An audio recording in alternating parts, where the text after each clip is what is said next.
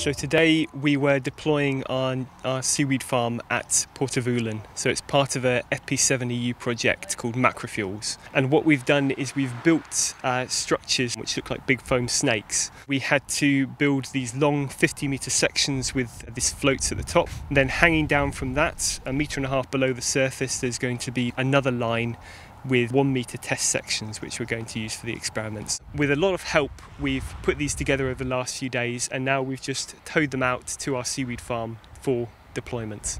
We're looking at 2 different species which have economic value, Saccharina and Alaria, and we're deploying them at different times of the year and looking at how well they're growing so we can optimise the biomass we achieve at the end.